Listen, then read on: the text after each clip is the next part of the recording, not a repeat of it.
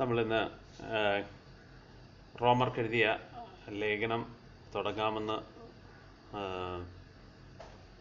നമ്മൾ നേരത്തെ പറഞ്ഞതുപോലെ കർത്താവിൻ്റെ കൃപയിൽ ശരണപ്പെട്ടുകൊണ്ട് നമുക്ക് പ്രാർത്ഥനാപൂർവം നമുക്ക് ഇന്നത്തെ ബൈബിൾ ക്ലാസ് തുടങ്ങാം.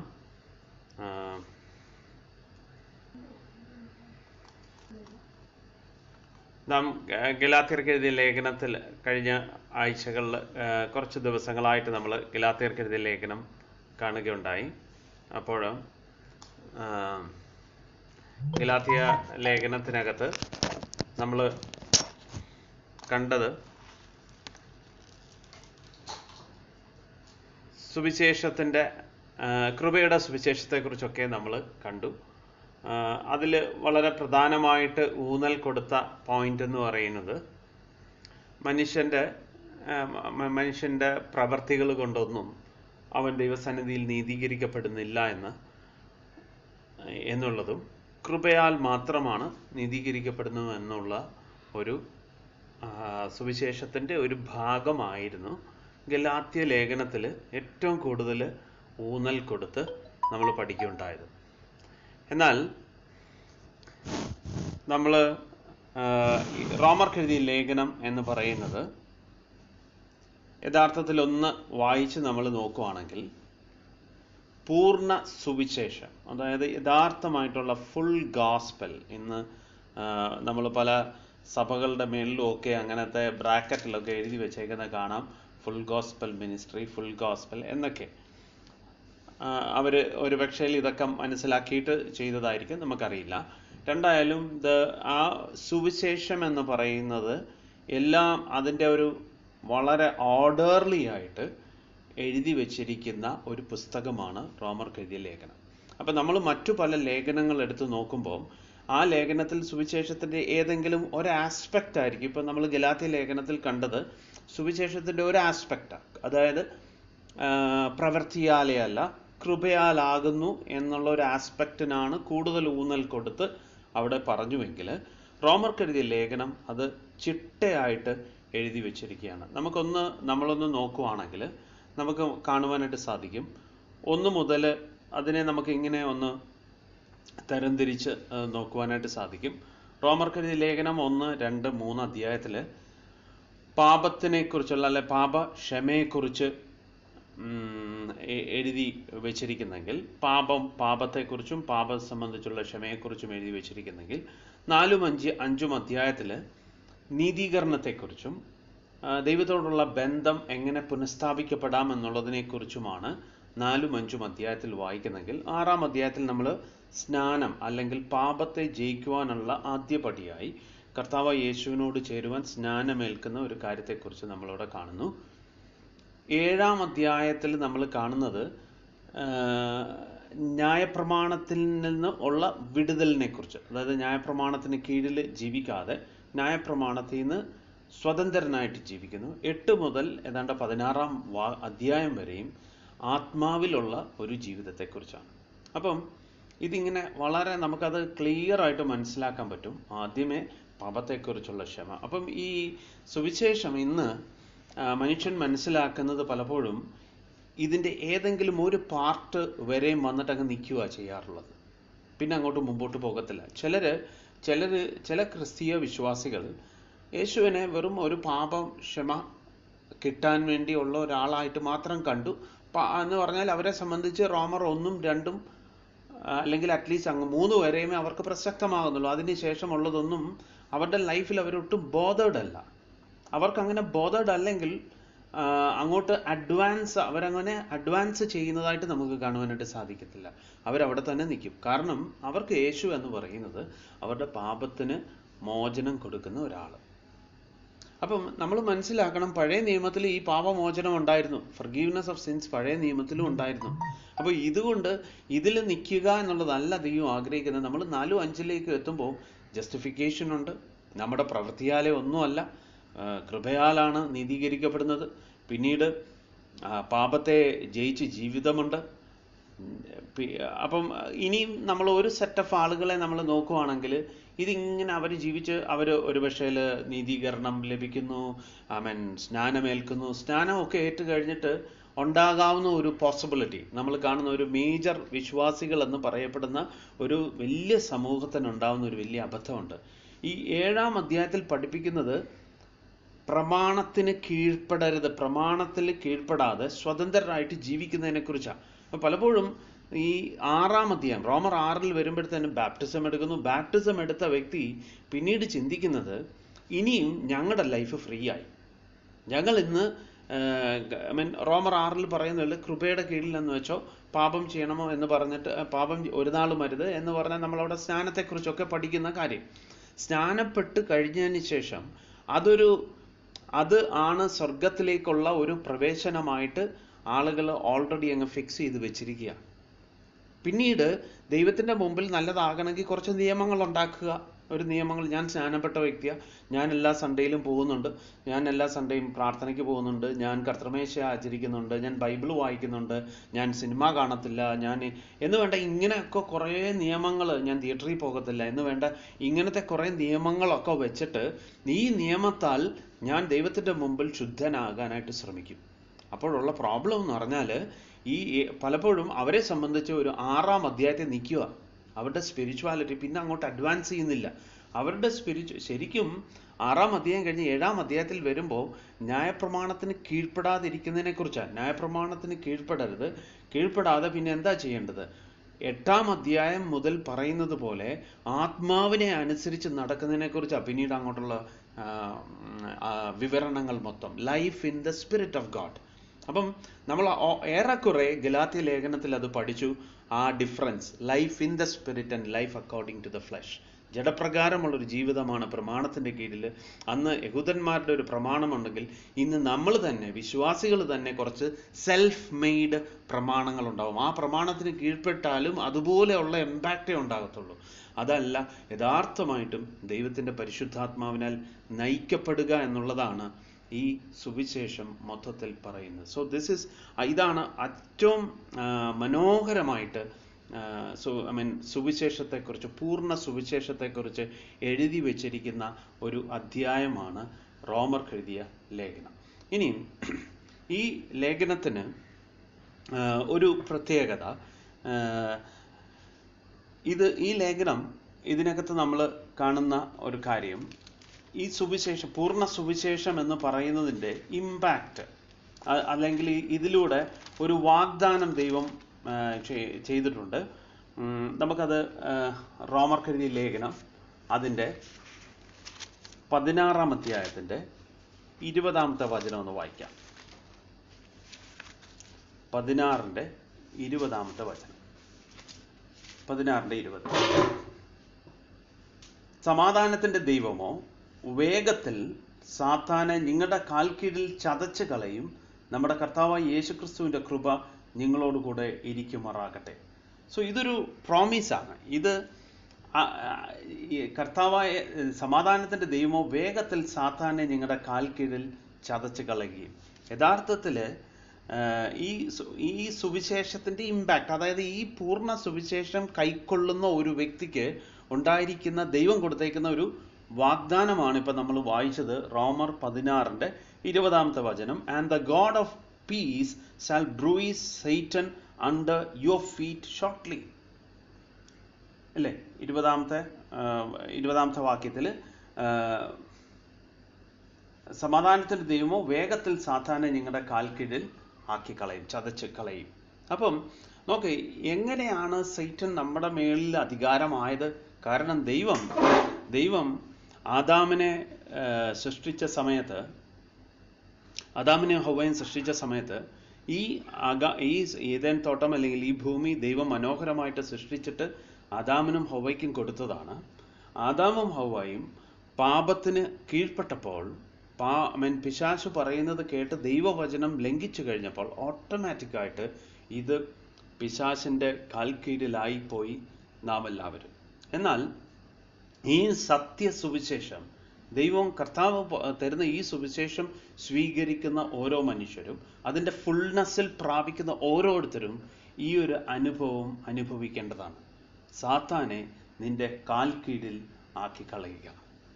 അതാണല്ലോ അവിടെ പറഞ്ഞേക്കുന്നത്.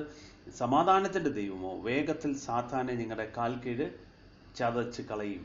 നമ്മുടെ കർത്താവായ യേശു ക്രിസ്തുവിൻ്റെ കൃപ നിങ്ങളോടുകൂടെ ഇരിക്കുമാറാകട്ടെ. സോ ഇതിൻ്റെ ഔട്ട്കമാണ് ഈ ഗോസ്പൽ, ഈ ഫുൾ ഗോസ്പൽ അതിൻ്റെ ഫുൾനെസ്സോടുകൂടി സ്വീകരിക്കുമ്പം നമ്മളിൽ ഉണ്ടാകുന്ന ഒരു മാറ്റമാണ്. നമുക്ക് പണ്ട് എന്താണോ നമ്മൾ നഷ്ടപ്പെടുത്തിയത്, കർത്താവിൻ്റെ കൃപയാൽ ഈ സുവിശേഷം മുഖാന്തരം നാം വീണ്ടും തിരികെ ആ ഒരു പൊസിഷനിലേക്ക് എത്തുക. So that Satan will be under our feet. നമ്മുടെ കാൽ കീഴിൽ സാത്താനായി തീരുകയാണ്. എന്നാൽ ഇന്ന് അൺഫോർച്ചുനേറ്റ് ആയിട്ടുള്ള കാര്യം, ഏറ്റവും കൂടുതലും വിശ്വാസികൾ, പലപ്പോഴും ബാപ്റ്റിസവും ഒക്കെ എടുത്ത ആളുകൾ, ഇന്നും ആൾക്കാർക്ക് ഭയം, ദൈവത്തെക്കാൾ ഭയം പിശാചിനെയാണ്. അതിൻ്റെ കാരണം എന്താ?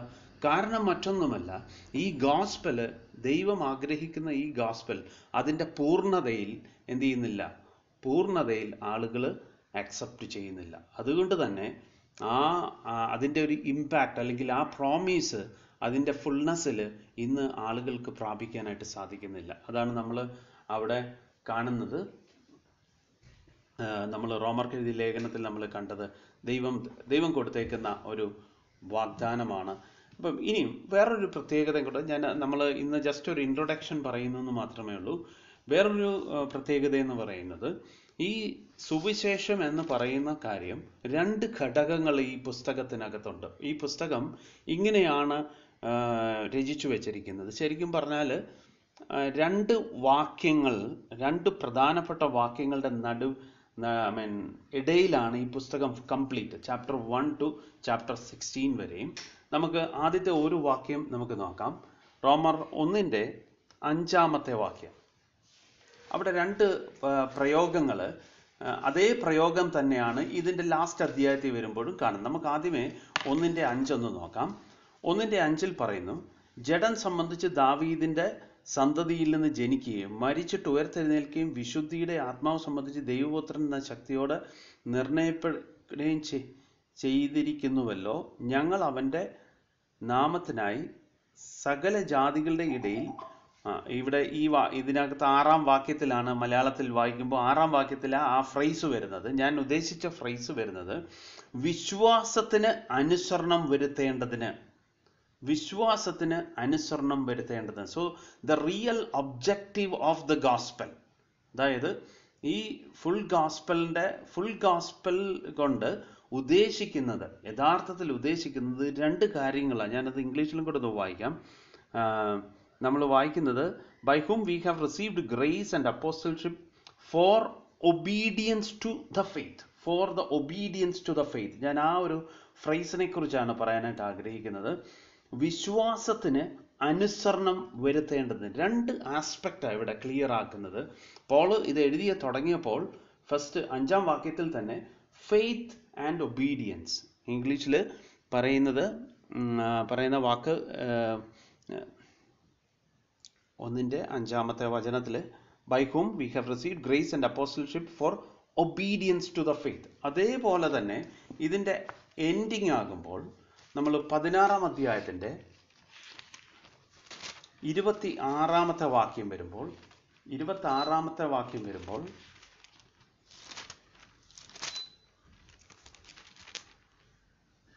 16-ന്റെ 26-ാമത്തെ വാക്യം ഒന്ന് വായിക്കാം. 16-ന്റെ 26. അവിടെയും മലയാളത്തിൽ എനിക്ക് തോന്നുന്ന കുറച്ച് മാറ്റമുണ്ടാവും. 16-ാം അധ്യായത്തിൻ്റെ ഈ 26-ാമത്തെ സെൻറ്റൻസിൽ ഞാനത് ഇംഗ്ലീഷിൽ ഒന്ന് വായിക്കാം. Now is made manifest and by the scriptures of the prophets according to the commandment of the everlasting God made non to all Nations for the obedience of faith. വീണ്ടും അതേ പദപ്രയോഗം, obedience to the faith and obedience of faith. അപ്പം ഇവിടെയും നമ്മൾ 26-ാമത്തെ വാക്യത്തിൽ നമുക്ക് നോക്കാം എവിടെയാണ് മലയാളത്തിൽ വരുന്നതെന്ന്. പൂർവ്വകാലങ്ങളിൽ മറഞ്ഞിരുന്നിട്ട് നമുക്ക് 24 മുതൽ വായിക്കുമ്പോൾ കിട്ടും. ഇപ്പോൾ വെളിപ്പെടുന്നതും നിത്യദൈവത്തിൻ്റെ നിയോഗപ്രകാരം സകല ജാതികൾക്കും വിശ്വാസത്തിൻ്റെ അനുസരണത്തിനായി. 1-ന്റെ നമ്മൾ 1:5 6 വായിച്ചത് വിശ്വാസത്തിന് അനുസരണം വരുത്തേണ്ടതിന്. സോ ഈ രണ്ട്, അപ്പോൾ 1:5 16:26 ഇതിനകത്ത് അടങ്ങിയിരിക്കുന്നതാണല്ലോ ബാക്കിയെല്ലാം. സോ ഇത് നോക്ക്, മേളിലും താഴെയും ഇട്ടേക്കുന്ന രണ്ട് കാര്യങ്ങളാണ്. ഒന്ന് അനുസരണവും മറ്റൊന്ന് വിശ്വാസവും. അപ്പോൾ ഇത് രണ്ടും ഒരുപോലെ പോകേണ്ടതാണ്. അതായത് ഒബീഡിയൻസ് മാത്രമേ ഉള്ളൂ, ഫെയ്ത്ത് ഇല്ല എങ്കിൽ അത് നിയമമായി മാറും. കുറേ കാര്യങ്ങൾ ഒബേ ചെയ്യുക, ഒരു വിശ്വാസവും ഇല്ല അല്ലേ?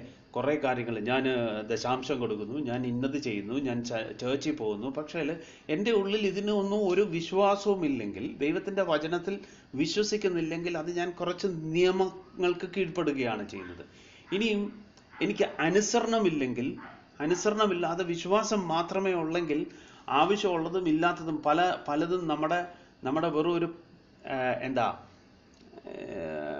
വെറും ഊഹാഭോഗങ്ങൾ മാത്രമാകാൻ സാധ്യതയുണ്ട്. സോ ദൈവത്തിൻ്റെ വേർഡ് സ്റ്റാർട്ട് ചെയ്യുന്നതും എൻഡ് ചെയ്യുന്നതും എന്ത് തന്നെയാണ്? ഒബീഡിയൻസ് ആൻഡ് ഫെയ്ത്ത് അല്ലേ? അപ്പം ഈ രണ്ട് കാര്യമാണ് നമ്മൾ ഇവിടെ മനസ്സിലാക്കേണ്ടത്. സുവിശേഷത്തിനും വേണ്ട ഒരു കാര്യം ഇത് തന്നെയാണ്, ഒബീഡിയൻസ് ആൻഡ് ഫെയ്ത്ത്. അപ്പം ദ ഒബ്ജക്റ്റീവ് ഓഫ് ഗോസ്പൽ, ദൈവം നമുക്ക് ഈ സുവിശേഷം തന്നതിൻ്റെ ഉദ്ദേശം തന്നെ നാം വിശ്വാസത്തിൽ വളരാനും അതിനോട് ചേർന്ന് പോകേണ്ടത് ഒബീഡിയൻസിനും കൂടിയാണ്. അതിനുവേണ്ടിയാണ് ഈ സുവിശേഷം നമുക്ക് നൽകപ്പെട്ടിരിക്കുന്നത്. മാത്രമല്ല, നമ്മൾ വിശ്വാസം എന്ന് പറയുന്നതും വിശ്വാസം എങ്ങനെയാണ്? നമ്മുടെ വിശ്വാസം എന്ന് പറയുന്നത് നമുക്ക് കണ്ണി കണ്ടതെല്ലാം വിശ്വസിക്കുക എന്നുള്ളതല്ല. വിശ്വാസം എങ്ങനെ വരുമെന്ന 10:17 വാക്യത്തിൽ, റോമർ 10:17 വായിക്കുന്നു, വിശ്വാസം വരുന്നത് കേൾവിയാലും കേൾവി ദൈവത്തിൻ്റെ വചനപ്രകാരവും. അപ്പം ദൈവത്തിൻ്റെ വേർഡിൽ ഇല്ലാത്ത ഒരു കാര്യവും എനിക്ക് വിശ്വസിക്കേണ്ട കാര്യം. എൻ്റെ ഫെയ്ത്ത് എന്ന് പറയുന്നത്, എന്നോട് ആരെങ്കിലും എന്നെക്കുറിച്ച് ഒരു വിശ്വാസത്തെക്കുറിച്ച് പറയും, എൻ്റെ വിശ്വാസത്തെക്കുറിച്ച് ചോദിക്കുവാണെങ്കിൽ ഔട്ട് ഓഫ് ദ വേർഡ് ഒന്നും തെളിയിക്കേണ്ട ബാധ്യത നമുക്കില്ല. ദൈവവചനത്തിലുള്ള കാര്യങ്ങൾ മാത്രം നമ്മൾ സംസാരിച്ചാൽ മതി. അതിനപ്പുറമായിട്ട് വചനത്തിൽ വെളിപ്പെടുത്താത്ത ഒരു കാര്യത്തെക്കുറിച്ചൊന്നും നമ്മൾ അഭിപ്രായം പറയേണ്ട. നമ്മൾ അങ്ങനെ റീസൺ ചെയ്തുകൊണ്ട് പ്രത്യേകിച്ച് ഒരു കാര്യവുമില്ല. സോ ഇതിനകത്ത് വേണ്ടത് ഈ ഫുൾ ഗോസ്പലിൽ വേണ്ട ഒരു രണ്ട് ഘടകങ്ങളാണ് ഇവിടെ എഴുതി വച്ചിരിക്കുന്നത്. ഈ 5-ാം വാക്യത്തിലും നമ്മൾ 1:5 16 പറഞ്ഞിരിക്കുന്നത്. ഇതിനകത്ത് ഇരിക്കുകയാണ് gospel. So in A sense നമുക്കത് മനസ്സിലാക്കാം. ഈ ഗോസ്പലിന് വേണ്ട രണ്ട് ഘടകങ്ങൾ, ഫെയ്ത്ത് ആൻഡ് ഒബീഡിയൻസ്. അപ്പം നമുക്കും ഇന്നത്തെ നമ്മുടെ പഠനവും ഇങ്ങനെ തന്നെ ഒരു ഞാൻ എന്നും പറയാറുള്ള പോലെ, നമ്മളിവിടെ ഒരു തിയോളജി പഠിക്കാൻ വേണ്ടിയോ അല്ലെങ്കിൽ ദൈവശാസ്ത്രം പഠിച്ച് മനസ്സിലാക്കാൻ വേണ്ടിയല്ല വന്നിരിക്കുന്നത്. നമുക്ക് യഥാർത്ഥമായിട്ടും നമുക്ക് വേണ്ടതും ഇത് തന്നെയാണ്. നമ്മൾ ഇതിൽ നിന്ന് എനിക്ക് എന്തെങ്കിലും ഒരു രൂപാന്തരം ഉണ്ടാവുന്നെങ്കിൽ അതാണ് വേണ്ടത്. അപ്പം ഇവിടെയും കർത്താവ് ആഗ്രഹിക്കുന്ന ഈ ഗോസ്പൽ തന്നതിൻ്റെ ഉദ്ദേശം നമ്മളിൽ ഫെയ്ത്ത് ഉണ്ടാകാനും ഫെയ്ത്ത് നിമിത്തം ഉണ്ടാകുന്ന ഒരു അനുസരണവും ഉണ്ടാകണം. അനുസരണമില്ല എങ്കിൽ, വെറും വിശ്വാസം മാത്രമേ ഉള്ളെങ്കിൽ ഒരു പ്രയോജനവുമില്ല, ഒരു പ്രവൃത്തിയും നമ്മളിൽ ഉണ്ടാവത്തില്ല. നിർജീവമായ വിശ്വാസമായി അത് പോകത്തേ ഉള്ളൂ. നമുക്ക് കർത്താവിൽ ആശ്രയിച്ചുകൊണ്ട് നമുക്ക് ആദ്യത്തെ വാക്യത്തിലേക്ക് കടക്കാം. റോമർ എഴുതിയ ലേഖനം അതിൻ്റെ 1-ാം അധ്യായത്തിൻ്റെ 1-ാം വചനം. ഞാനത് ഇംഗ്ലീഷിൽ വായിക്കാം, കാരണം മലയാളത്തിൽ ഇത് ഒരു വലിയ ലോങ് സെൻറ്റൻസ് ആണ്. അത് അങ്ങോട്ടും ഇങ്ങോട്ടും ഒക്കെ ചേർത്തിരിക്കുന്നതുകൊണ്ട് നമുക്ക് ഇംഗ്ലീഷിൽ വായിച്ചുകൊണ്ട് നമുക്ക് അങ്ങനെ പോകാം. അതിൻ്റെ മലയാളവും കൂടെ ഞാൻ പറയാം. Paul, a servant of Jesus Christ, called to be an apostle, separated unto the gospel of God. ഇപ്പം അപ്പോസ്തലനായ പൗലോസിനെ വീണ്ടും അവിടെ തന്നെ ഇൻട്രൊഡ്യൂസ് ചെയ്യുകയാണ്. താൻ ആരാണ്? താൻ അപ്പോസ്തലനായി വിളിക്കപ്പെട്ടു. തന്നെക്കുറിച്ച് താൻ ആദ്യമേ പറയുന്ന വാക്ക് നമുക്ക് let us start from there. Paul, a servant of Jesus Christ. അപ്പോസ്തലനായ പൗലോസ് കർത്താവിൻ്റെ ഒരു ദാസൻ. നമ്മൾ ഇവിടെയും മലയാളത്തിൽ 2-ാം വാക്യത്തിൽ ആണ് അവിടെ പറയുന്നത്, സുവിശേഷത്തിനായി വേർതിരിച്ച് വിളിക്കപ്പെട്ട അപ്പോസ്തലനും യേശുക്രിസ്തുവിൻ്റെ ദാസനുമായ പൗലോസ്. അതുകൊണ്ടാണ് ഞാൻ പറഞ്ഞത്, ഈ ഓർഡറിലല്ല ഇവിടെ എഴുതി വെച്ചിരിക്കുന്നത്. മലയാളം തർജ്ജിമ ചെയ്യുമ്പോൾ അത് യേശുക്രിസ്തുവിൻ്റെ ദാസനുമായ പൗലോസ്. നമ്മൾ ഈ ഒരു വാക്ക് യഥാർത്ഥത്തിൽ ഈ സെർവൻ്റ് എന്നല്ല, ശരിക്കും പറഞ്ഞാൽ bond servant of Jesus Christ അല്ലെങ്കിൽ സ്ലേവ് എന്നുള്ളൊരു മീനിങ് ആണ് ഇവിടെ വരുന്നത്. ഇത് കാലം കഴിഞ്ഞപ്പോൾ ആളുകൾക്ക് ഈ ലാംഗ്വേജിൽ വരുമ്പം സെർവൻ്റ് എന്നുള്ള ഒരു ടെർമിനോളജി അങ്ങ് വന്നു കയറിയെന്നേ ഉള്ളൂ. Actually it was slave. അപ്പം ഈ സ്ലേവ് എന്ന് പറയുന്ന ഒരു കാര്യം നമുക്ക് ആർക്കും അധികം മനസ്സിലാകത്തില്ല. കാരണം നമ്മുടെ ഈ കാലയളവിലൊന്നും നമ്മളത് അധികം കാണുന്നില്ല. നമ്മളിവിടെ കാണുന്നത് കൂടുതലും സെർവൻസ് ആണ്. ആൻഡ് ദ ഡിഫറൻസ് ബിറ്റ്വീൻ, ഞാൻ ചേർച്ചിൽ തന്നെ നമ്മൾ പലരും ഇതിനെക്കുറിച്ച് സംസാരിച്ചിട്ടുണ്ട്, എങ്കിലും ഞാൻ ഒന്നുകൂടി അതൊന്ന് ഓർപ്പിക്കുകയാണ്. The difference between slave and servant. Slave എന്ന് പറയുന്നത് ഒരു റൈറ്റുമില്ല, അയാൾക്ക് ഒരു ക്ലെയിമുമില്ല, അയാൾക്ക് ഒരു ശമ്പളവുമില്ല, ഒന്നുമില്ല. അയാൾ യജമാനൻ്റെ പ്രോപ്പർട്ടിയാണ്. നമുക്ക് അതിനെക്കുറിച്ചൊരു വചനം 21 പുറപ്പാട് പുസ്തകം 21 അധ്യായത്തിൻ്റെ 21 വാക്യം ഒന്നെടുത്ത് നോക്കാം. പുറപ്പാട് പുസ്തകം 21 വചനം. 21 വചനം. Notwithstanding, if he continue a day or two, he shall not be punished, for he is his money എന്നാണ് NASBയിൽ പറയുന്നത്. for he is his property. മലയാളത്തിൽ വരുമ്പം പുറപ്പാട് പുസ്തകം 21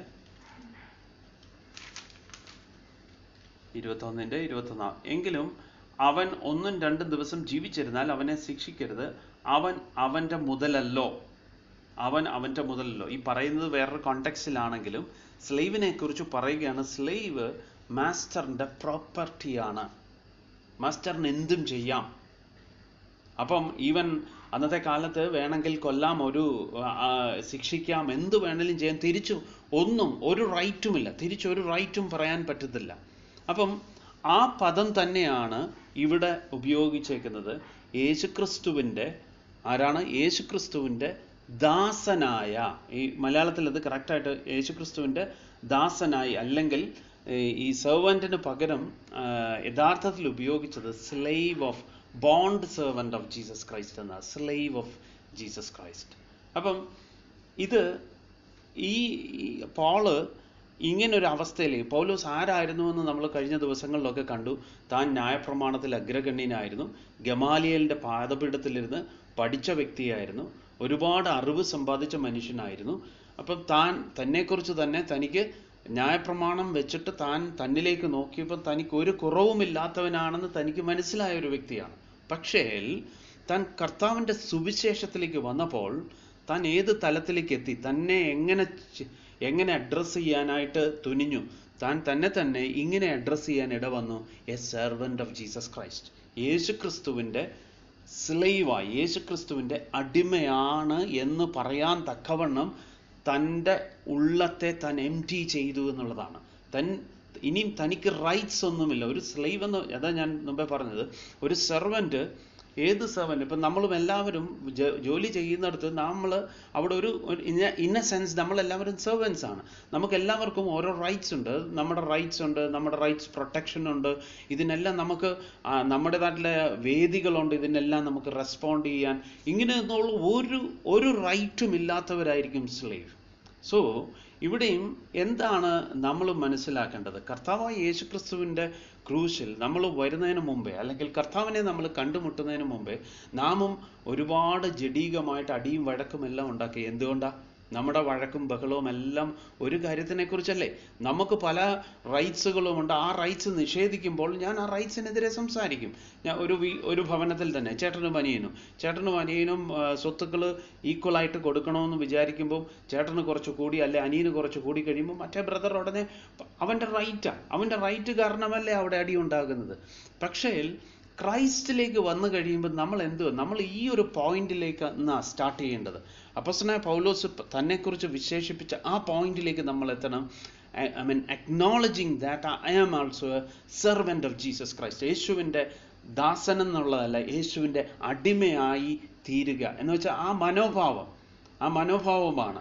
ആ മനോഭാവത്തിലേക്ക് നമ്മൾ എത്തിച്ചേരുക എന്ന് പറഞ്ഞാൽ I don't have any right, എനിക്ക് ഒരു റൈറ്റുമില്ല. എനിക്ക് ഇത്രയും കാലം ഞാൻ വിചാരിച്ചത് എനിക്ക് ഒരുപാട് അവകാശങ്ങളുണ്ട്, ഞാൻ ഒരുപാട് നന്മകൾക്ക് യോഗ്യനാണ് എന്നൊക്കെയാണ് ഞാൻ വിചാരിച്ചത്. ഞാൻ കർത്താവിൻ്റെ അടുക്ക വന്നപ്പോഴാണ് ഞാൻ മനസ്സിലാക്കിയത് ഞാൻ പാപി. ഈ പൗലോസ് പറയുന്നു പാപികളിൽ ഒന്നാമൻ. നമ്മൾ ഒട്ടും വ്യത്യസ്തരല്ല, നമ്മളെല്ലാവരും പാപം ചെയ്ത് ദൈവ തേജസ് ഇല്ലാത്തവരായി തീർന്നതാണ്. ദൈവത്തിൻ്റെ മുമ്പിൽ നമുക്കൊറ്റ വിധിയേ ഉള്ളായിരുന്നു. നമ്മൾ ഡെസ്റ്റൈൻഡ് ടു ഡെത്ത് ആയിരുന്നു. നമ്മൾ നിത്യമരണത്തിന് വേണ്ടി വിധിക്കപ്പെട്ടവരാണ്. കാരണം നാം പാപം ചെയ്ത് ദൈവ തേജസ് ഇല്ലാത്തവരായി തീർന്നു. നമുക്ക് ഒട്ടും ഒരു ഡിസേർവിങ്ങും ആയിട്ടുള്ള ഒരു തിരിച്ചുള്ള ഒരു വരവെന്ന് പറയുന്നത് ഒട്ടും ഡിസേർവിങ് അല്ല. അപ്പോൾ അങ്ങനെയാണെങ്കിൽ നമ്മൾ എന്തുവാ ദൈവസന്നിധിയിൽ പറയാൻ പോകുന്ന? കർത്താവേ, എനിക്ക് അർഹതപ്പെട്ട നന്മകൾ എനിക്ക് തരണമെന്ന് പറഞ്ഞാൽ നമുക്ക് അർഹതപ്പെട്ട ഒന്നേ ഉള്ളൂ. ദൈവത്തിൻ്റെ വേർഡ് പ്രകാരം മരണമല്ലാതെ അർഹതപ്പെട്ടതായിട്ട് ഒരു കാര്യങ്ങളുമില്ല.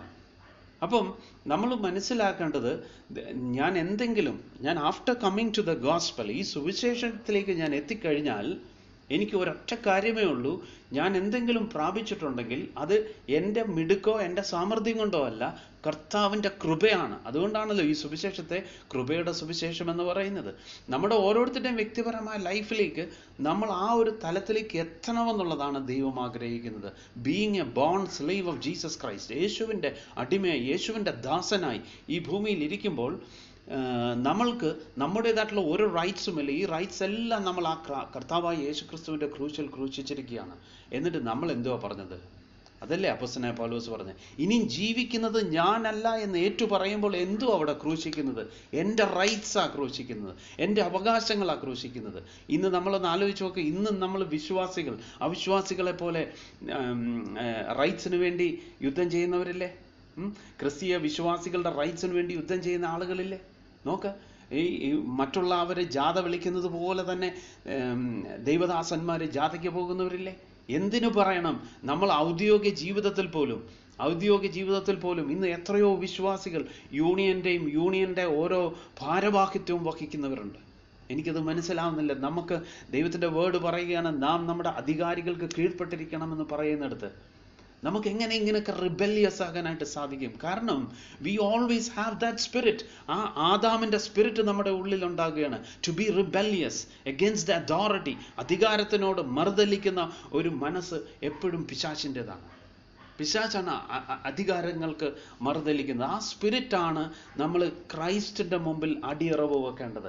ക്രൈസ്റ്റിൻ്റെ മുമ്പിൽ ആ ഡിസയർ അടിയറവ് വെക്കുമ്പോൾ പിന്നെ എന്തുവാ ഞാൻ പറയുന്നത്? ഇനിയും ജീവിക്കുന്നത് ഞാനല്ല, യേശു എന്നിലൂടെ ജീവിക്കുകയാണ്. യേശു എന്നിലൂടെ ജീവിക്കുക എന്ന് പറഞ്ഞാൽ എനിക്ക് എൻ്റേതായിട്ടുള്ള ഒരു റൈറ്റുമില്ല, എനിക്ക് എൻ്റേതായിട്ടുള്ള ഒരു കാര്യവുമില്ല. വാട്ട് എവർ യേശു എന്നിലൂടെ ജീവിച്ച് എങ്ങനെയൊക്കെ യേശു എന്നെ കൊണ്ടുപോകാമോ അതുപോലൊക്കെ കൊണ്ടുപോയിക്കോ. ഞാൻ വില്ലിങ് ആണ്. അപ്പോൾ എൻ്റെ കാര്യം കർത്താവ് നടത്തും. നമ്മൾ മുമ്പേ വായിച്ചു, അടിമയെക്കുറിച്ചൊരു വാക്യം വായിച്ചു. എന്താണ് അടിമ? Four he is his property. ഒരു മാസ്റ്ററിൻ്റെ പ്രോപ്പർട്ടി എങ്കിൽ യേശുവിൻ്റെ അടുക്കൽ വന്ന അത് പൗലോസിന് ആ ട്രൂത്ത് മനസ്സിലായപ്പോൾ പൗലോസിന് മനസ്സിലായി, ഏറ്റവും ബെസ്റ്റ് മാസ്റ്റർ എന്ന് പറയുന്നത് യേശുവാണ്. കാരണം എൻ്റെ എല്ലാം ഞാൻ അവന് സമർപ്പിച്ചു കൊടുത്തപ്പോൾ എൻ്റെ എല്ലാം അവൻ്റേതാണ്. അതല്ലേ? Four he is his property. അവൻ്റെ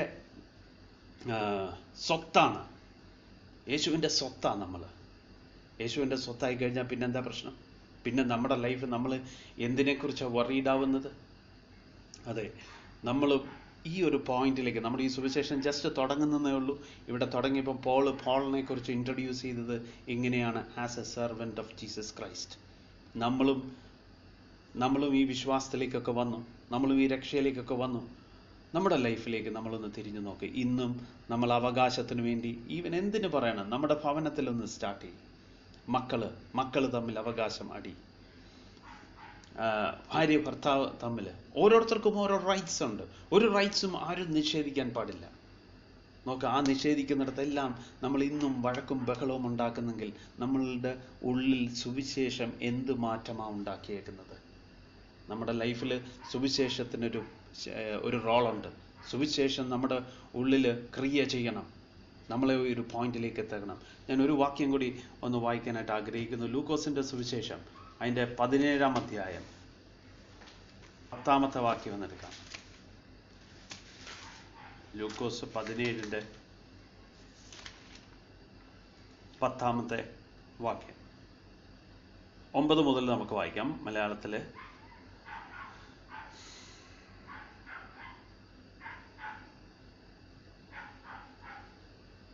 തന്നോട് കൽപ്പിച്ചത് ദാസൻ ചെയ്തതുകൊണ്ട് അവന് നന്ദി പറയുമോ? അവണ്ണം നിങ്ങളോട് കൽപ്പിച്ചതൊക്കെയും ചെയ്ത ശേഷം ഞങ്ങൾ പ്രയോജനമില്ലാത്ത ദാസന്മാർ ചെയ്യേണ്ടത് ചെയ്തിട്ടുള്ളൂ എന്ന് നിങ്ങളും പറവീൻ. ഇത് കർത്താവിൻ്റെ കൽപ്പനയാണ്. കർത്താവ് തൻ്റെ ശിഷ്യന്മാരോട് പറഞ്ഞിരിക്കുകയാണ്. എങ്ങനെയാണ്? നിങ്ങളോട് കൽപ്പിച്ചതൊക്കെയും ചെയ്ത ശേഷം ഞങ്ങൾ പ്രയോജനമില്ലാത്ത ദാസന്മാർ, പ്രയോജനമില്ലാത്തതെന്നല്ല ഇംഗ്ലീഷിൽ പറയുന്നത്, ഇംഗ്ലീഷിലുള്ള അൺപ്രോഫിറ്റബിൾ എന്ന് പറയുമ്പോൾ ഞങ്ങൾക്ക് അതുകൊണ്ട് പ്രതിഫലം ഇച്ഛിക്കാത്ത, അങ്ങനെയാണ്, അല്ല അങ്ങനെ ഒരു തർജ്ജിമയല്ല, പ്രതിഫലം ഇച്ഛിക്കാത്തവർ.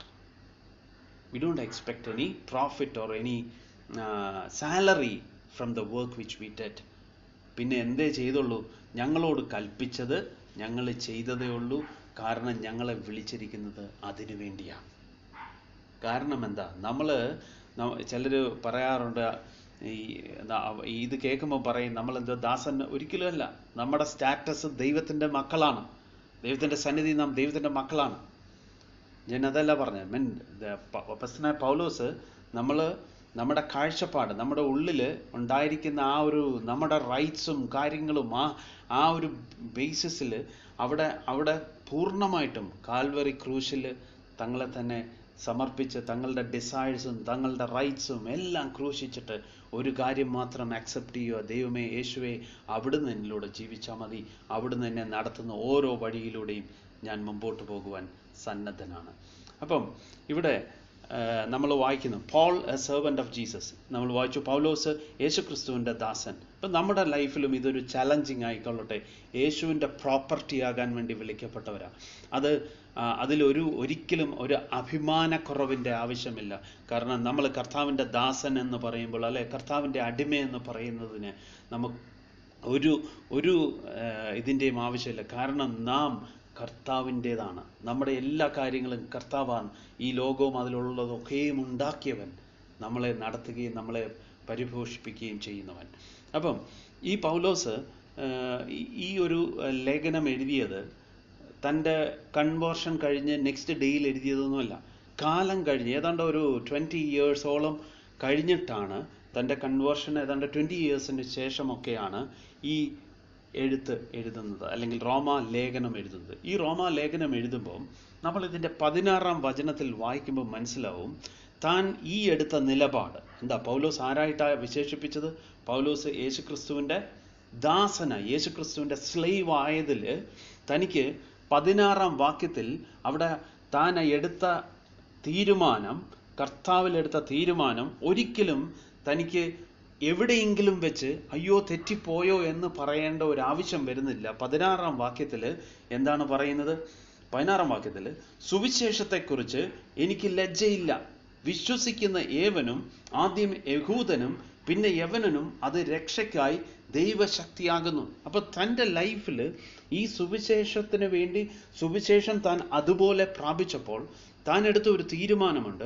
ഇനി ഞാനല്ല, ക്രിസ്തുവേ ഉള്ളൂ എൻ്റെ ലൈഫിൽ. എൻ്റെ റൈറ്റ്സോ എനിക്ക് ഡിമാൻഡ്സോ ഒന്നുമില്ല. What ever I have, it is for the Lord. ഇത് കർത്താവിനുള്ളതാണ്. കർത്താവ് ഏത് ഡയറക്ഷനിൽ എന്നെ നയിച്ചാലും ഐ ആം റെഡി.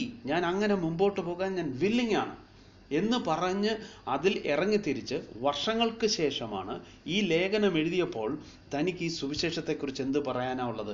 ഈ സുവിശേഷത്തെക്കുറിച്ച് എനിക്ക് ലജ്ജയില്ല. നമ്മളതാ ഇവിടെ വായിക്കുന്നത്. Paul A servant of Jesus Christ, called to B an apostle. ഞാൻ അതിലേക്ക് വരാം. Separated unto the gospel of God. ഈ ദൈവത്തിൻ്റെ സുവിശേഷത്തിലേക്ക് വേർതിരിക്കപ്പെട്ടവൻ. അപ്പം ഈ സുവിശേഷത്തിലേക്ക് വിളിച്ചിട്ട് ഏതാണ്ട് 20 years കഴിഞ്ഞപ്പം തൻ്റെ അഭിപ്രായം എന്തുവാ ഈ സുവിശേഷത്തെക്കുറിച്ച്? ഈ സുവിശേഷത്തെക്കുറിച്ച് എനിക്ക് ഒരു ലജ്ജയുമില്ല എന്ന് പറഞ്ഞാൽ right from the day one ഞാൻ കർത്താവിലായ ആ ദിവസം മുതൽ ഞാൻ ഇന്ന് വരെ ഞാൻ പുറകോട്ട് തിരിഞ്ഞു നോക്കുമ്പോൾ എൻ്റെ ഈ നിലപാടെടുത്തതിൽ എനിക്ക് ഒരിടത്ത് പോലും തല കുനിച്ച് നിൽക്കേണ്ടതായിട്ട് വന്നിട്ടില്ല. അതുകൊണ്ട് കാരണം മറ്റൊന്നുമല്ല, ഇത് വിശ്വസിച്ചപ്പോൾ എൻ്റെ ലൈഫിൽ ഇത് ദൈവത്തിൻ്റെ ശക്തിയായിട്ട് മാറ്റി. എങ്ങനെയാണ് ആ ശക്തി അനുഭവിച്ചത്? മിറക്കിൾസിലൂടെ മാത്രമല്ല, അത്ഭുതങ്ങൾ തന്നിലൂടെ നടന്നതിലൂടെ മാത്രമല്ല, തൻ്റെ പേഴ്സണൽ ലൈഫിൽ തൻ്റെ ആന്തരികമായ ട്രാൻസ്ഫോർമേഷൻസ് ഒക്കെയും തൻ്റെ ലൈഫിലൂടെ വെളിപ്പെട്ടു. അല്ലേ? തൻ്റെ ഉള്ളിൽ താൻ പറഞ്ഞു, നമ്മൾ റോമർ 7-ാം അധ്യായത്തിൽ വായിക്കുന്നു, നന്മ ചെയ്യാൻ എനിക്കൊരു ആഗ്രഹമുണ്ട്, പക്ഷെ ചെയ്തു വരുമ്പോൾ തിന്മയാകുന്നു. പക്ഷെ ഈ ഗോസ്പൽ തൻ്റെ ഉള്ളിലേക്ക് വന്നു കഴിഞ്ഞപ്പോൾ, താൻ ഈ രൂപാന്തരത്തിന് വിധേയമായി കഴിഞ്ഞപ്പോൾ തനിക്ക് മനസ്സിലായി, യേശു ചെയ്തതുപോലെ, യേശു കാണിച്ചു തന്ന മാതൃക പോലെ തന്നെ എനിക്കും ചെയ്യുവാനായിട്ട് സാധിക്കുന്നു. അതല്ലേ തിമോത്തിയുടെ ലേഖനം തൻ്റെ ലൈഫിൻ്റെ അവസാനമായപ്പോൾ താൻ എത്ര കോൺഫിഡൻസോടുകൂടി പറയുകയാണ്, വിശ്വാസം കാത്തു, ഞാൻ എൻ്റെ ഓട്ടം തികച്ചു, വിശ്വാസം കാത്തു. Yes, I have completed my raise, kept my faith. വിശ്വാസം കാത്തു, എനിക്ക് അങ്ങനെ ചെയ്യുവാനായിട്ട് സാധിച്ചു. അതെ, ഇതൊരു വലിയ ടെസ്റ്റിമണി. ഈ 16-ാം വാക്യത്തിൽ പറഞ്ഞിരിക്കുന്നത്, താൻ ഇറങ്ങി തിരിച്ചത് വൃഥാവായി പോയില്ല. I am not ashamed of the gospel. കാരണം വിശ്വസിക്കുന്നവർക്ക് ഇത് ദൈവശക്തിയാകുന്നു എന്നാണ് ദൈവത്തിൻ്റെ വേർഡിലൂടെ, അല്ലെങ്കിൽ പൗലോസിൻ്റെ ലൈഫിലൂടെ തന്നെ എക്സ്പീരിയൻസ് ചെയ്ത ഒരു കാര്യം തന്നെയാണ് പൗലോസ് പറയുന്നത്. അതല്ലേ സുവിശേഷത്തെക്കുറിച്ച് എനിക്ക്, പോൾ തന്നെ പറയാം, പോളിൻ്റെ ലൈഫ്, എനിക്ക് ലജ്ജയില്ല, വിശ്വസിക്കുന്ന ഏവനും യവനനും പിന്നെ ആദ്യം യഹൂദനും പിന്നെ യവനനും അത് രക്ഷയ്ക്കായി ദൈവശക്തിയാകുന്നുവല്ലോ. അപ്പം നമ്മളിവിടെ മനസ്സിലാക്കേണ്ട ഒരു ട്രൂത്ത് അതാണ്. അപ്പം കർത്താവിനെ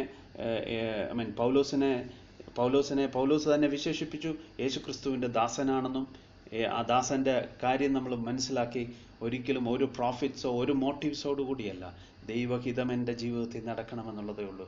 നമ്മുടെ ജീവിതത്തിലും നമുക്ക് അങ്ങനെ തന്നെ ഒരു നിലപാടിലേക്ക് നമ്മൾ ഓരോരുത്തരും എത്തണം. അതാ ദൈവം ഈ വചനങ്ങളിലൂടെ ഒക്കെ ഉദ്ദേശിക്കുന്നത്. പൗലോസിന് മാത്രമായ പോരാ സെർവൻ്റ് ഓഫ് ജീസസ് ക്രൈസ്റ്റ്. നാം ഓരോരുത്തരും ഈ പദവിയാണ്, അല്ലേ? ഈ സുവിശേഷത്തിനായിട്ട് തന്നെ സെപ്പറേറ്റ് ചെയ്തു. മാത്രമല്ല, called to B an apostle. അതെ, തന്നെ ഒരു അപ്പോസ്തലനായിട്ട് വിളിക്കപ്പെട്ടു. താനൊരു അപ്പോസ്തലനായിട്ട് വിളിക്കപ്പെട്ടു. അപ്പം നമ്മൾ മനസ്സിലാക്കണം, നമ്മളെല്ലാവരും കർത്താവിൻ്റെ ശരീരത്തിൻ്റെ അവയവങ്ങളാണ്. കർത്താവിൻ്റെ ശരീരത്തിൻ്റെ അവയവത്തിൽ ഇപ്പം ഇവിടെ പൗലോസ് എഴുതിയപ്പം പൗലോസ് പറയുന്നു, he was called to B an apostle. ഒരു അപ്പോസ്തലനാകാൻ താൻ വിളിക്കപ്പെട്ടു. ഈ ചോദ്യം ഇവിടെ നമ്മൾ വേറെ ഡീറ്റെയിൽസിലേക്ക് ഒന്നും പോകുന്നില്ല. ഇനി 1-2 വാക്യത്തിൽ നമ്മൾ നിർത്തുവാണ്. അപ്പം ഈ വാക്യം വായിക്കുമ്പം ഒരു ചോദ്യം നമ്മൾ ഓരോരുത്തരും നമ്മളോടൊന്ന് ചോദിക്കണം. Why am I called? എന്നെ വിളിച്ചത് വെറും ഒരു വിസിറ്ററായിട്ട് ഒരു ചർച്ചിൽ ചെന്ന് നിൽക്കാനാണോ? അതോ എന്തെങ്കിലും പർപ്പസ് ഉണ്ടോ? ഞാൻ ചോദിക്കട്ടെ, സഭ എന്ന് പറയുന്നത് എന്താണ്? സഭ ഒരു പ്രസ്ഥാനമല്ല. സഭ ഒരു ഓർഗനൈസേഷൻ സെറ്റപ്പ് അല്ല, ഒരു ഓർഗനൈസേഷനുമല്ല. സഭയെന്ന് പറയുന്നത് ഒരു ഓർഗാനിസമാണ്. അല്ലെങ്കിൽ കുറച്ചുകൂടി ക്ലാരിറ്റിയോടുകൂടി പറയുമ്പോൾ സഭ ശരീരമായിട്ടാണ് പറയുന്നത്. നമ്മുടെ ശരീരങ്ങളിൽ, ജസ്റ്റ് നമ്മുടെ ശരീരത്തിലേക്ക് നമുക്കൊന്ന് നോക്കാം. ഈ ശരീരത്തിന് ഉപയോഗമില്ലാത്ത എന്തെങ്കിലും അവയവങ്ങൾ ദൈവം സൃഷ്ടിച്ചു വെച്ചിട്ടുണ്ടോ? ഇല്ലാന്ന് തന്നെയാണ് എല്ലാവരുടെയും ഉത്തരം. ഇല്ലാന്നാണ്. അങ്ങനെയാണെങ്കിൽ കർത്താവിൻ്റെ ശരീരമാകുന്ന സഭയിൽ നാം അംഗങ്ങളാണെന്ന് പറയുകയും ഞാനൊരു വിസിറ്ററായിട്ട് അവിടെ നിൽക്കുക എന്ന് പറയുന്നത്, ഈസ് ഇറ്റ് പോസിബിൾ? ഇല്ല. നമുക്ക് ഓരോരുത്തർക്കും നമ്മുടെ വിളിക്ക് ഒരു ഉദ്ദേശമുണ്ട്. പൗലോസിനെ കുറിച്ച് പറയുന്നു, called to B an apostle. നമുക്കൊരു കൊരിന്ത്യ ലേഖനത്തിൽ നമ്മൾ വിചാരിക്കരുത്, ഞാൻ അപ്പോസ്റ്റലൊന്നും ആകാനായില്ല, അല്ലെങ്കിൽ ഞാൻ പ്രീച്ച് ചെയ്യുന്നില്ല, ഞാൻ ബൈബിൾ ടീച്ച് ചെയ്യുന്നില്ല. ആര് പറഞ്ഞു ഇതൊക്കെ മാത്രമേ ഉള്ളൂ എന്ന്? നമുക്ക് ഒരുപാട് റോളുകൾ ദൈവത്തിൻ്റെ വേർഡിലൂടെ മനസ്സിലാക്കാം. അപ്പം ഓരോരുത്തരുടെയും റെസ്പോൺസിബിലിറ്റിയാണ്. ഇത് പൗലോസിനോട് ആരെങ്കിലും വന്ന് പറഞ്ഞു കൊടുത്തതാണ്, നാളെ മുതൽ നീ അപ്പോസ്തലനാകാൻ പത്രോസ് പറഞ്ഞിട്ടായതല്ല. ദൈവത്താൽ വിളിക്കപ്പെട്ടു, ദൈവത്തിൽ നിന്ന് കേട്ടതാണ്, ദൈവത്തിൽ നിന്ന് മനസ്സിലാക്കി. Called to B an apostle. അപ്പോസ്തലനാകാൻ വിളിക്കപ്പെട്ടവൻ. ആര് വിളിച്ചു? ദൈവം വിളിച്ചു. യേശു കർത്താവ് വിളിച്ചു. യേശു കർത്താവിനാൽ വിളിക്കപ്പെട്ടവനാ. യേശുക്രിസ്തുവിൻ്റെ ദാസനായ പൗലോസ് യേശുക്രിസ്തുവിന് വേണ്ടി അപ്പോസ്തലനായി വിളിക്കപ്പെട്ടവനാണ്. അപ്പം നാം വിശ്വസിക്കുകയാണ് നമ്മെ യേശു വിളിച്ചുവെങ്കിൽ നാം ആ ചോദ്യത്തിന് ഉത്തരം കണ്ടുപിടിക്കണം. What I am in the church of the Lord. കർത്താവിൻ്റെ സഭയിൽ ഞാൻ എന്താണ്? നമുക്ക് 1 കൊരിന്ത്യർ 12-ാം അധ്യായം അതിൻ്റെ 28-ാം വാക്യം ഒന്ന് വായിക്കാം. ദൈവസഭയിൽ കുറേ പൊസിഷൻസുകളുണ്ട്, അല്ലെങ്കിൽ ദൈവസഭയിൽ സഭയുമായി ബന്ധപ്പെട്ട് നമുക്ക് ഓരോരുത്തർക്കും ഓരോ റോളുകളുണ്ട് എന്നുള്ളതാണ് ആ വാക്യം പഠിപ്പിക്കുന്നത്. നമുക്കൊന്ന് നോക്കാം. ദൈവസഭയിൽ ഒന്നാമത് അപ്പോസ്തലന്മാർ, രണ്ടാമത് പ്രവാചകന്മാർ, മൂന്നാമത് ഉപദേഷ്ടാക്കന്മാർ, ഇങ്ങനെ ഓരോരുത്തരെ നിയമിക്കുകയും പിന്നെ വീര്യപ്രവൃത്തികൾ, രോഗശാന്തികളുടെ വരം, സഹായം ചെയ്യാനുള്ള വരം, പരിപാലന വരം, വിവിധ ഭാഷാവരം എന്നിവ നൽകുകയും ചെയ്തു. എന്താണ്? അപ്പോസ്തലൻ്റെ വരം മാത്രമേ ഉള്ളൂ? ഒരുപാട് കാര്യങ്ങൾ പറഞ്ഞിട്ട് ഇവിടെ എന്താണ്? സഹായം ചെയ്യാനുള്ള വരം, പരിപാലന വരം. ഇംഗ്ലീഷിൽ ഇതും കൂടെ ഒന്ന് വായിക്കാം. ഇംഗ്ലീഷിൽ അതിന് ഉപയോഗിച്ചിരിക്കുന്ന ഹെൽപ്സ് എന്നാണ്. Helps and administration. ഇതെല്ലാം ഇതിനകത്ത് വരുന്നതാണ്.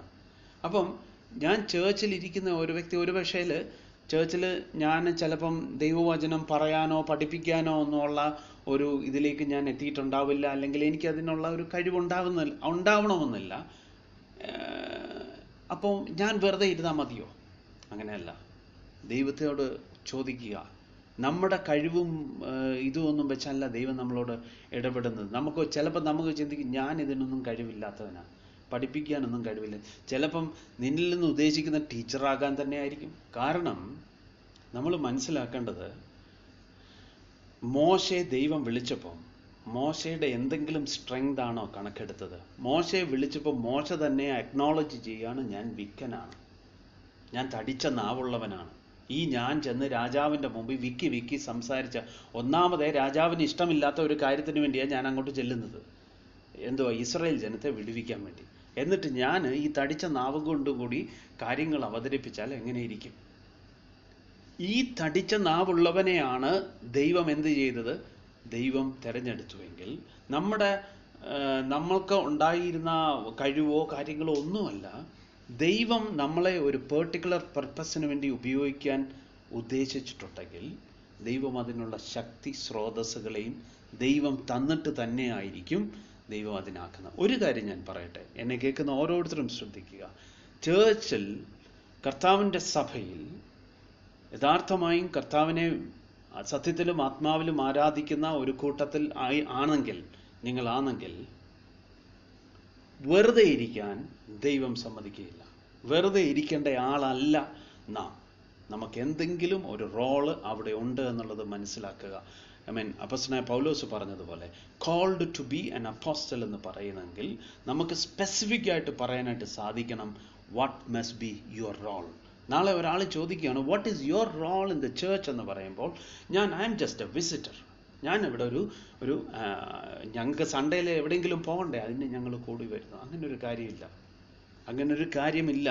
കാരണം അങ്ങനെ ഉണ്ടെങ്കിൽ നമ്മുടെ ബോഡിയിൽ ഏതെങ്കിലും ഫങ്ഷൻ ഇല്ലാത്ത ഒരു ഓർഗൻ കണ്ടുപിടിക്കണം, അല്ലെ ഫങ്ഷൻ ഇല്ലാത്ത ഒരു മെമ്പറിനെ നമ്മൾ കണ്ടുപിടിക്കണം. അങ്ങനെയാണെങ്കിൽ നമ്മൾ പറയുന്നതിനെ സപ്പോർട്ട് ചെയ്യാൻ സാധിക്കും. പക്ഷെ അങ്ങനൊരു കാര്യമില്ല. ദൈവം എല്ലാം പെർഫെക്റ്റ്. നമ്മുടെ ശരീരത്തെക്കുറിച്ച് ദൈവത്തിൻ്റെ വചനം പറഞ്ഞിരിക്കുന്ന എല്ലാം അല്ലേ അതിശയകരവും ഭയങ്കരവുമായി സൃഷ്ടിച്ചിരിക്കുക. ഒന്നിനും പ്രയോജനമില്ലാത്ത ഒരു വസ്തുക്കളും ദൈവം ഇവിടെ വെച്ചിട്ടില്ല. ദൈവത്തിന് ഒന്നിനും തെറ്റുപറ്റിയിട്ടില്ല. ഒരു കാര്യം ദൈവം പ്ലേസ് ചെയ്തതിൽ ദൈവത്തിനൊരു തെറ്റും പറ്റിയിട്ടില്ല. അങ്ങനെയാണെങ്കിൽ നമ്മെ ദൈവം വിളിച്ചിട്ടുണ്ടെങ്കിൽ ദൈവത്തിന് നമ്മളുടെ കാര്യത്തിലും തെറ്റുപറ്റിയിട്ടില്ല. പിന്നെ ആർക്കായി തെറ്റുപറ്റിയത്? Are you willing to ask this question to the Lord? കർത്താവിനോട് ചോദിക്കാൻ അപ്പോസ്തലനായ പൗലോസ് ഒരു കാര്യം ചോദിച്ചായിരുന്നു. പൗലോസിൻ്റെ ടെസ്റ്റിമണി അപ്പോസ്തല പ്രവൃത്തി പറയുമ്പോൾ താൻ ഇങ്ങനെ ചോദിക്കുന്നു.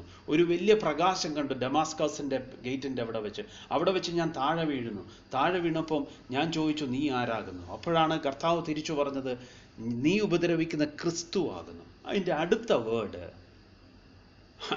വേർഡിൽ നമ്മൾ ഒരിക്കലും എക്സ്പെക്ട് ചെയ്യാത്ത ഒരു ചോദ്യമാണ് ഈ പോൾ തിരിച്ചു ചോദിക്കുന്നത്. What can I do for you? ഞാൻ എന്താണ് നിനക്ക് വേണ്ടി ചെയ്യേണ്ടത്? ഈ ഒരു ആറ്റിറ്റ്യൂഡാണ് നമ്മുടെ ലൈഫിലും ഉണ്ടാവേണ്ടത്. നമ്മുടെ കർത്താവ് നമ്മളെ വിളിച്ചത് വെറുതെ ഇരിക്കാനല്ല. കർത്താവിന് എന്തെങ്കിലും നമ്മളെക്കുറിച്ചൊരു പേർപ്പസ് ഉണ്ട്. ഈ പേർപ്പസിന് വേണ്ടിയാണ് ദൈവം നമ്മളെ വിളിച്ചിരിക്കുന്നത്. ഒരു പോയിന്റും കൂടെ പറഞ്ഞിട്ട് നമുക്ക് നിർത്താം. ആ 2-ാം വാക്യത്തിൽ ഞാനത് ഇംഗ്ലീഷിൽ വായിക്കാം. Paul, A servant of Jesus Christ, called to be an apostle, ഒരു അപ്പോസ്റ്റലായി വിളിക്കപ്പെട്ടു, separated unto the gospel of God. എന്തിനു വേണ്ടി വേർതിരിക്കപ്പെട്ടു? ദൈവത്തിൻ്റെ സുവിശേഷത്തിനായിട്ട് വേർതിരിക്കപ്പെട്ടു. ഇനിയും ആ സുവിശേഷം എന്താണെന്നാണ്, ആരെക്കുറിച്ചാണെന്നുള്ളതാണ് എഴുതിയേക്കുന്നത്. which he had promised afore by his prophets in the holy scriptures. തൻ്റെ വിശുദ്ധ ലിഖിതങ്ങളിൽ അത് നേരത്തെ വാഗ്ദാനം ചെയ്തു. Concerning his son Jesus Christ. ഞാൻ അത്രയത്തെ നിർത്തുവാണ്. Concerning the gospel of God. ആ ഗോസ്പൽ ഓഫ് ഗോഡ് എന്ന് പറഞ്ഞാൽ എന്തിനെ കുറിച്ചാണ്? കൺസേണിങ് ജീസസ് ക്രൈസ്റ്റ്, യേശു ക്രിസ്തുവിനെ കുറിച്ചാണ്. So what is the central theme of the gospel? സുവിശേഷത്തിൻ്റെ കേന്ദ്ര ബിന്ദു എന്ന് പറയുന്നത് എന്താണ്? യേശു കർത്താവാണ്. ഇത് തന്നെയാണ് സുവിശേഷം നമുക്കും പകരുന്ന ഒരു truth. That is when we accept this gospel, ഈ സുവിശേഷം നാം അംഗീകരിക്കുമ്പോൾ, the Lord and Xavier Jesus Christ becomes our centre. നമ്മുടെ കേന്ദ്ര ബിന്ദു, നമ്മുടെ എല്ലാം ഈ യേശുവായി മാറുകയാണ്. ഗോസ്പൽ ഓഫ് ഗോഡ്, ഗോസ്പൽ എന്ന് പറയുന്നതിൻ്റെ central theme Jesus Christ. Concerning, അതല്ലേ, ദ ഗോസ്പൽ ഓഫ് ഗോഡ്, എന്നിട്ട് കോമ ഇട്ടിട്ട് ആ ഗോസ്പൽ ഓഫ് ഗോഡ് എന്തിനെ കുറിച്ചാണ്? കൺസേണിങ് ജീസസ് ക്രൈസ്റ്റ് അവർ ലോർഡ്, നമ്മുടെ കർത്താവായ യേശു ക്രിസ്തുവിനെ സംബന്ധിച്ച് ഉള്ളതാണ് ഈ ഗോസ്പൽ ഓഫ് ഗോഡ്. ഈ സുവിശേഷമാണ് നമ്മൾ ഇനിയും വരുന്ന ദിവസങ്ങളിൽ റോമർക്ക് എഴുതിയ ലേഖനത്തിലൂടെ കർത്താവ് അനുവദിക്കുന്നിടത്തോളം നമ്മൾ പഠിക്കാനായിട്ട് ആഗ്രഹിക്കുന്നത്. ഓരോരുത്തരും തുടർന്നും പ്രാർത്ഥിച്ചുകൊണ്ടേയിരിക്കുക. ഈ ദൈവത്തിൻ്റെ വേർഡ് ഞാൻ എന്നും പറയുന്ന പോലെ നമ്മൾ വെറുതെ കേട്ടിരിക്കാതെ, മുമ്പ് കുറച്ച് ജ്ഞാനം പ്രാപിക്കാനല്ല. ജ്ഞാനത്തിനൊരു പ്രശ്നമുണ്ട്. ജ്ഞാനം ചീർപ്പിക്കത്തേ ഉള്ളൂ, അത് ഏത് ജ്ഞാനമാണെങ്കിലും കൊള്ളാം. പക്ഷേ ഈ ജ്ഞാനം നമ്മൾ കിട്ടുന്ന ദൈവത്തിൻ്റെ ഈ വേർഡുകളെല്ലാം നമ്മുടെ ലൈഫിൽ രൂപാന്തരത്തിന് സഹായിക്കട്ടെ. അതെ, അപ്പോസ്തലൻ ഇന്ന് നമ്മൾ കേട്ടതുപോലെ നമ്മുടെ ലൈഫിൽ നമ്മുടെ എല്ലാ റിസർവേഷൻസും, നമ്മുടെ എല്ലാ റൈറ്റ്സും നമ്മൾ യേശുവിൻ്റെ ക്രൂശിലേക്ക് ക്രൂശിച്ചിരിക്കുകയാണ്. ഇനി നമുക്കൊരു റൈറ്റ്സുമില്ല. റൈറ്റ്സ് ഇല്ലെങ്കിൽ തന്നെ നമ്മൾ ജഡീകമായി ഒരു ഇടപെടലിൻ്റെയും ആവശ്യമില്ല. കാരണം നമുക്ക് വേണ്ടത് ആര് നടത്തി തരും? നമ്മുടെ മാസ്റ്ററായ, നമ്മുടെ യജമാനനായ നമ്മുടെ കർത്താവ് നമുക്ക് വേണ്ടി നടത്തി തരും. ദൈവം അതിനായിട്ട് നമ്മളെ സഹായിക്കട്ടെ. നമുക്ക് പ്രാർത്ഥിച്ച് അവസാനിപ്പിക്കാം.